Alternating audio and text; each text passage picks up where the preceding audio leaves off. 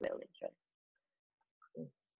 So, hey guys, welcome. I'm joined today by a very special guest that I'm really excited about, actually. So, Fanshen with the amazing name. Fanshen is an award-winning actor, producer, educator, all sorts of things. I met Fanshen a few years back when I was running a little film festival in Birmingham, and she was touring her one-woman show, One Drop of Love, which is amazing. She's also a producer and development exec who works with some of Hollywood's finest. And she's a co-host of the podcast Sista Brunch, which I'm dying to hear all about. An immense background, served as a Peace Corps volunteer in Cape Verde, West Africa, amongst other things, and also was involved in the Inclusion Rider, which it was announced at the 2018 Oscar Awards. So welcome, Fanshen. Oh, thank you so much. It's wonderful to see you again. I mean, close to in person as we can get right now. Exactly. So what I wanted to cover really here was just kind of starting way at the beginning. Now you're frozen. Okay, you were frozen in a second. I'm back. Okay. You're back. I mean, I know a lot of your story, obviously, from the film One Drop of Love. And if people want to watch that to kind of understand your whole sort of backstory, where can they go to watch that? Oh, we don't quite have the film online yet, but they can, if they sign up for our newsletter on the website, which is onedropoflove.org, they'll get an email when we do put it up. So it's in the works. Perfect. Yeah. So really quickly, let's just go back a little bit to the beginning in terms of, I know that you're kind of like in film and education and in that space, but when you were younger, like really younger, what did you want to be in life? What were the kind of things that went through your head? I knew I wanted to be an actor since I was in my bilingual second grade class production of The Nutcracker. Wow. I was on stage and I thought, yes, this is amazing. This is a great feeling. And I really, through the years, knew that what most attracted to me to it was the ability to tell stories. So I'm very fortunate that I knew pretty early on that I would be a storyteller in some way or another. So that's kind of how. That's amazing to have known that early, and then to have been able to kind of live out that dream is pretty special. Yeah, I'm really lucky. I wasn't really surrounded by people who knew. It wasn't like I, grew up in anywhere near the industry or anything, but I just knew that I wanted to pursue that. And then I came full circle and ended up also now with my job being able to help other people tell stories. So it truly is, I have to say, I'm really lucky to have found what I want to do with my whole life. Yeah, perfect. And I guess, and in terms of acting in the film industry, we both know that in terms of, what you see kind of like representation in front of and behind the camera, you don't often see, people of color, women, disabilities, kind of all of that kind of thing. So can you pinpoint what it was that kind of gave you the courage to still want to step into that sort of world? I think it was, so for me, and I'm so glad for this topic because I think it's so great about kind of like busting these stereotypes and at the same time embracing the pieces of them that make us who we are, if they mean we're part of a culture or part of a system or so I moved out to Hollywood in 2001 because I had been in New York. I was teaching ESL and also still pursuing mostly theater acting. And I decided to come and pursue film and TV in Los Angeles. And I immediately was confronted with, did your agent send you out for the black role or the white role? And then I'd have to think about how I was going to wear my hair, how I was going to speak, how I was going to dress. And I just thought, this is insane. This is how limited this industry is, and the casting directors are, and the producers are, that my experience, and therefore so many other people's experiences, don't fit their boxes. So that's when coming up against that challenge pushed me to eventually write a show about what it means to be in these, people use words like liminal spaces, or busting stereotypes of how you're supposed to dress and act. And so that's how I ended up writing the show. And that really helped me, kind of evolve as a human being, I think, and then hopefully help others evolve by seeing it and saying, be free to be who you are. Yeah. Yeah. I mean, that kind of leads on really nicely to my next question, which was, how can people that are on the margins, that don't see themselves reflected back, how can they get into film? How do they get into the industry? Yeah, I mean, I can't stress this enough, and it's 3 easy words to remember. Tell your story. Tell your story. It matters just even within your family or your intimate relationships, to speak truth about who you are and your feelings and your experiences. But also, I have to say that the industry is more and more embracing people's truths, their authentic selves in the best of ways. I think we're seeing a lot of that right now with celebrities who have tried to kind of be relatable right now, and people aren't having it. And because we're like, we want authenticity, and that's why you get YouTube stars and other influencers who don't have money, or don't have the resources celebrities have, but it's because they're so authentic. So tell your story. That's the beginning always, to end up eventually in a career, where you can tell it to lots and lots of people. And I mean, what can, I know that you sort of said that we are sort of seeing some improvements within the film industry, but what more can the film industry do to encourage more diversity, more, a broader range of stories? Yeah. Okay. So, you got me on my soapbox here. So number one, industry has to stop equating whiteness with human being, as though white is just human and then everything else is other, right? So you have Black Panther, not the Panther, of course it's named after a comic book, right? But the fact that, or Crazy Rich Asians, right? So when people of color or marginalized people are in films or stories, it's very specifically about that culture or that ethnicity, versus white people. We don't say, well, Game of Thrones was about a bunch of white people, but it was, right? And if we have to both recognize that we've been doing that since the beginning of the film industry, and that we have to change it, so that you both get authentic stories. So Black Panther should be there, Crazy Rich Asians should be there, and it can be about those specific experiences.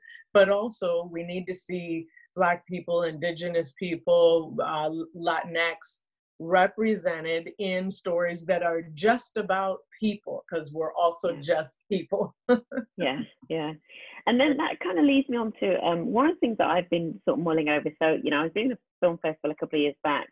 Do you think we still need things like, platforms like Black film festivals, or, film festivals for female directors? Do we still need that, or has the industry moved further enough now?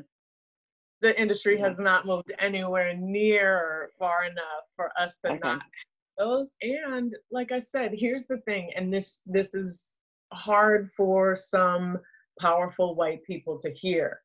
We should get to have both, right? We should get to have the film festivals that are dedicated to Blackness, right? Representation of Blackness, representation of LGBTQ, representation of disability. And we should also appear in stories where that's not the main thing.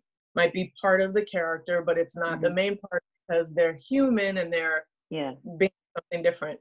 What white people, the reason they have a hard time with that is that they say, well, then why can't we have a white people festival? And I'm like, honey, do you know your history? Because I don't think y'all want to be celebrating. But if you think that you want to celebrate that, you're going to have to dig deep and understand what are the roots of how you became white in the first place. And trust me, that's not going to be, we have reasons to have our festivals. Yours are all negative. Yours are all, built around the concept of supremacy. And so we have to, and we should have both. Yeah. Yeah. And then what do you say, one of the motivations for starting these conversations was, so I was at an event in December where people were talking about, getting on in education and that kind of thing. And it was at a university, so a lot of young students and a lot of young Black students, and they were talking about the challenges of not having role models. And they were saying, almost like it's difficult for us because we don't have any role models. So what do you say to, kind of like young Black kids or, young kids of color when they don't see themselves represented? How can they still push through, as well as, the activists kind of trying to kind of get that change? But what do you say to them in terms of mindset for kind of pushing through those stereotypes? Yeah, I say two things. One is listen to the Sista Brunch podcast. I'm sorry to plug it, but it is literally, this is why we do the podcast, is that we, the hosts of the podcast and the producers of the podcast, Anya Adams, Cristobal and Siabwadi, and Brittany Turner, we didn't have this when, we didn't have these role models. We are working to provide these role models so that young girls can listen and say, I had no idea what a film loader was, and now I've heard it, and maybe that's something I could be, or I don't know I didn't even know there was such thing as a development executive. Now I know, and I could work towards that. So number one is there are resources out there. Listen to the resources that are there, and Sista Brunch is one of those. The second is to create your own way of sharing. And I've found that has been a big part of how I've been successful with my show and successful in the industry, was that I started by paying it forward, by supporting other people. And I still continue to, but like finding what do people need, what kind of support do they need, showing up for them. And then eventually when it's your time, they'll come back to you. So you can find people to have as role models. We're out there. Get on Twitter, follow film Twitter, follow women filmmakers. There are lots of people to follow and even interact with. Yeah. So find the role models, or be the first. Be your own role model. Exactly. Absolutely. Yes. Yeah. Cool. I want to get on to tell me a bit more about Sista Brunch. What was the inspiration for, how did that all get started, and what kind of topics do you cover? Yeah. So when I met Anya Adams, who's the co-host, and it was so great because at the time I met her, she was assistant directing on Blackish, on the show Blackish. Okay. Yeah. But she also was just about to direct and produce her first short film ever. And she invited me to a Sista Brunch. And a Sista Brunch was that some trainees in the Directors Guild of America training program started to notice, the mentors of the program started to notice that the women of color needed a little extra something outside of the training. And so the mentors started inviting these women out to a casual brunch. That grew, and Anya started hosting the brunches in her backyard. So they'd happen every month or so, or every 2 months, and we'd, get together. So she invited me to one, and I was just coming off of the inclusion rider, pushing people to use it and getting this constant excuse. There aren't enough people to hire. Why are you making us do this? We can't find the people to hire. Yeah. And I sit at Sista Brunch, and it's packed with the women in all these different positions. And I'm like, they're all right here. And each one of them had friends that they also know. So Anya and I said, let's do a podcast so that people can meet these women and they can never use that tired excuse again. Yeah, very tired. Very tired excuses. Yeah. So let's get into one of the things that that has been a common theme of the people that I've spoken to is things like having very strong, whether it be kind of like self-discipline or morning routines or productivity, etc. Are you into that kind of thing, like morning routines? What does that look like for you? Not in the last couple months. It's been a little rough. Yeah. It's funny you said that. I think within the week, I just started getting back into physical routine. Yeah. I got my bike tuned up and have just been kind of taking longer walks and trying to take care of myself physically. There is one thing that I do use without fail to help me focus when I'm working, and it's called Focus Keeper, and it's an app for your phone. It's based on this scientific theory called the Pomodoro method, which is that you work for 25 minutes and then you take a 5-minute break. You work for 25 minutes, take a 5-minute break. So working wise, productivity wise, I really like that especially for the break reminder. But yeah, otherwise, and I've been trying to meditate. I do that, not quite as consistently as I'd like to, but I do find that my day is always better when I do. So yeah, a couple things. What about you? Do I get 2 questions? Yeah, you can. Yeah, so at the moment I'm in lockdown with my daughter. I can't remember if you met my daughter at the film festival. I did, yes. Yeah, so I'm in lockdown there. So we've got a bit of a morning routine. So I like to do a bit of meditation. I don't always remember to do everything. Yeah. So I do a bit of meditation. I then listen to, I'm trying to listen to like quite a positive book, so we're doing a book club in a few weeks. I'm doing like an online book club. So we're reading You Are a Badass by Jen Sincero.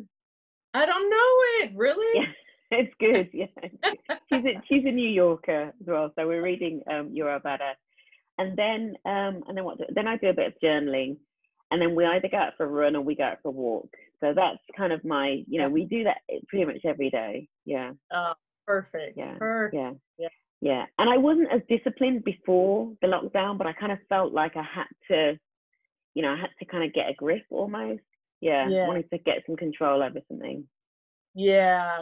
I had a good month and a half where I had zero control whatsoever, ate anything in front of me and kept eating it and kept drinking and I just recently thought I did that. I'm glad I needed to go through that, because I'm not one to shame anybody for doing what they need to do, as long as they, I think I have a certain number that when I step on the scale or can't fit into certain things, that I'm like, oh, so. Bring it back, rein it back in. And then in terms of, are you a book person? Are you into books? Are you into reading?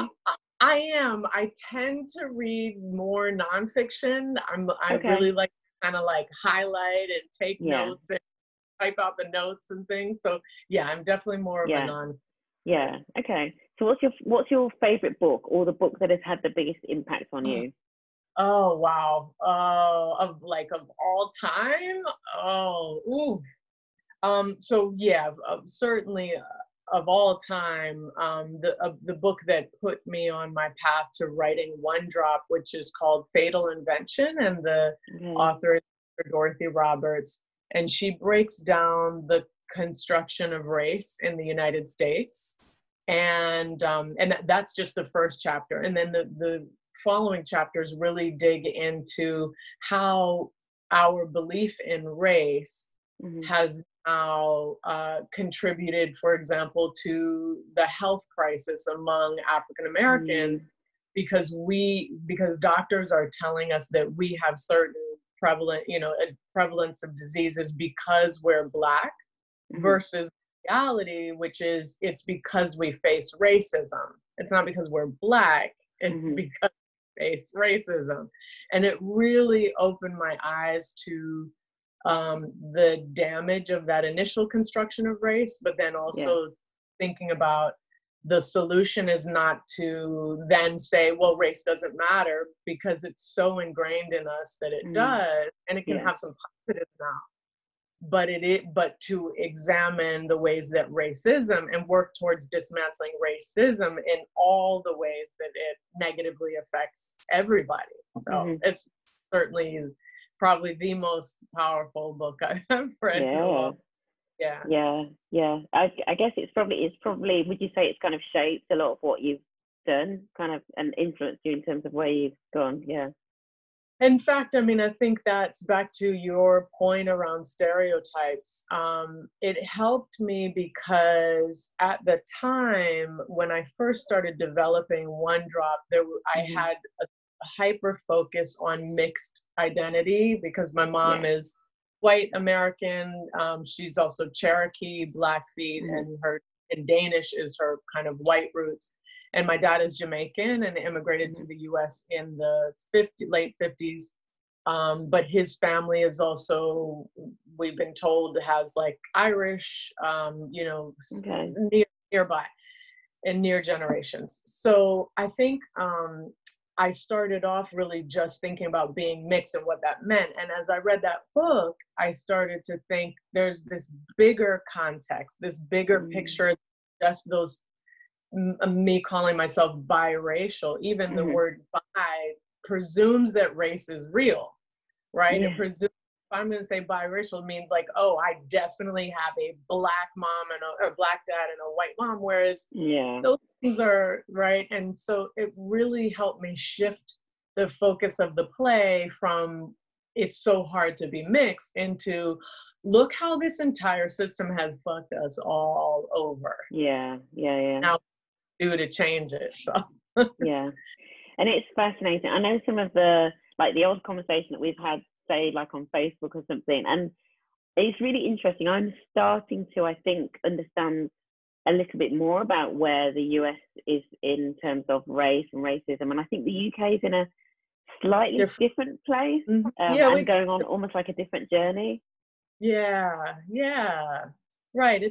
Yeah, I mean, historically, of course, we got our notion of race from Europe, right? Yeah. Like that's Yeah. it it was imported, but we were, quote we, the large we, the white we were much Yeah. more brutal and I think much more sustaining, although I think it's sustained in Europe differently.